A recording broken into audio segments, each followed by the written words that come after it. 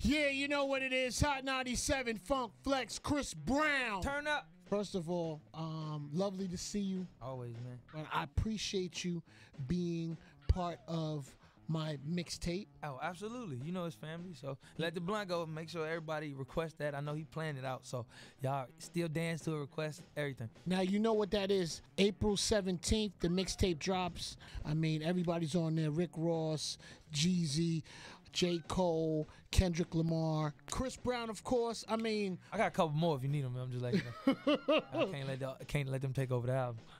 You know what? I love the young energy, and I hope that, artists and rappers that are out there right now, some of the veteran guys don't get upset by what I'm saying, but I noticed a lot of the newer artists in the game, man, they got like 5, 10 songs ready, and then when I'm sending them tracks, they sending it back in like 2 days. You want me to mix this? Like, if you a veteran and you out here in Hollywood, man, you could get lost. Don't go on no hiatus. It's gonna be a wrap. You know what? And I'd love to know what you think. Justin Bieber.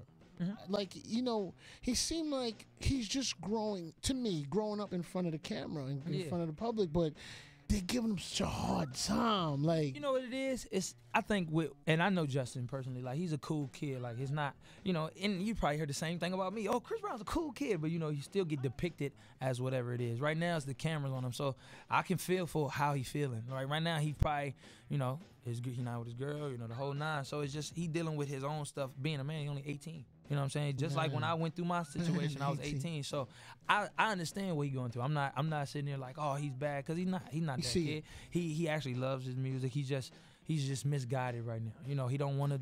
The cameras is getting too much like press, and when people throw jabs all the time. The camera guys ain't always the nicest guys when you go on outside. So, they're gonna try to get a reaction. So I mean, you just gotta pray for him. And at the end of the day, I pray for myself, pray for everybody. So he gonna get through it though. He got that ability. I've seen you like recently, maybe in the last 6 months, when the camera hits you on TMZ, yo, fam, you don't even see it now.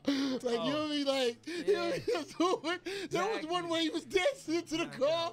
I was like, this cameraman can't be good with that. Exactly, yeah, can't be good with that. Because now you already know that's what not what he wanted. Now cameramen are nice. The cameramen are mostly nice. Oh, yo, Chris, man, I love your stuff, man. Hey, say something. Hey, how you doing? Hey, what's up, guy?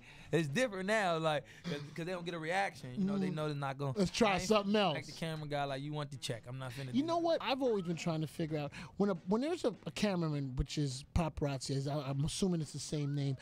Do they get paid on what footage they get? It's different because, like, even with me, like, and I think back, like, okay, who on my campus selling this story? Because, at one point it was like, even for me and Rihanna, I had a picture with me and her kissing at one point. I think it was like $1 million, right? So whoever got that picture, so they was hogging it at one point. Damn. You know what I'm saying? So I was saying, like, I need to take the picture and just cut. We just split the money. What's up?